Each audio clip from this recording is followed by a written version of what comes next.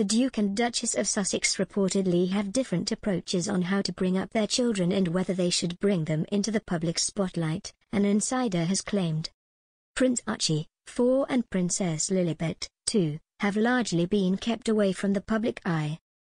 But now it seems like Meghan Markle wants to have them with her as she moves back into public life, whereas Prince Harry fears for their safety, due to his upbringing, and wants to keep them out of the spotlight as much as possible. The insider told The Sun, they disagree sometimes on certain approaches. Another source added, there is a difference in how he, Harry, has grown up. He fears for his own children because of what he has gone through. And now a royal expert warned of possible parenting issues in the Sussex household. He told GB News, there's a clash of cultures, a clash of interests, but they will have to one way or another reconcile it. In the end, what is always an issue is how to bring up your children, and if you can't agree on that, it becomes a major problem.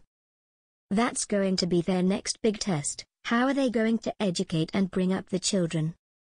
Meanwhile, Harry and Meghan are getting ready to return to New York for the first time since their near-catastrophic car chase back in May. They will host their first in-person Archie Foundation event, which will take place on World Mental Health Day next week on October 10th.